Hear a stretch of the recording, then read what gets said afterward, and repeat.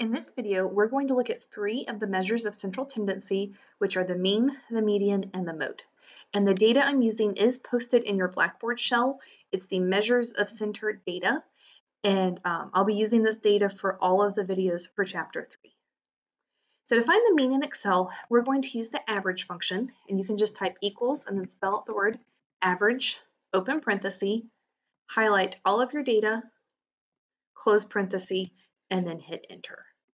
So this data is the commute time. How long does it take students to get to school? And the average of the data is 24.76667 minutes. To find the median, we do a very similar process. We do equals median, open parenthesis, highlight all of your data, close parenthesis, enter. And it tells us that the median is 23.5. So looking and comparing these two, because the mean is bigger than the median, that makes me think there might be an outlier that's big, that is skewing the mean to be a larger number. The mean is always going to be made bigger or smaller based on where the outliers are. And so since the mean is bigger than the median, it makes me think that maybe we have some outliers down here that are really large numbers relative to the rest of the data.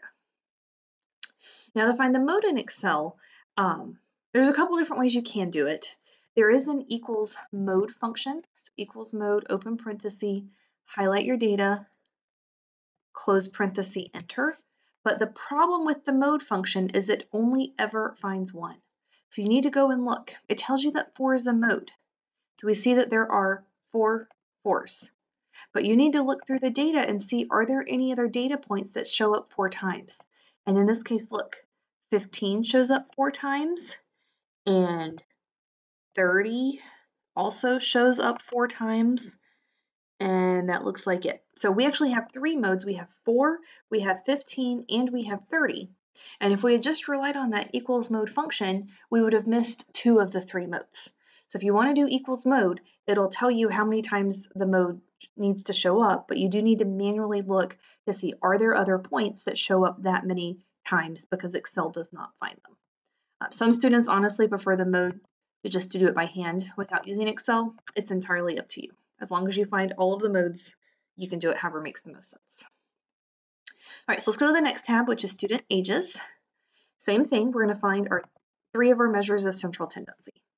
So to find the mean, we do equals average, parenthesis, highlight your data, close parenthesis, enter. And then to find the median, equals median, parenthesis, highlight your data, close parenthesis, enter. And look at this. Again, we have the mean bigger than the median.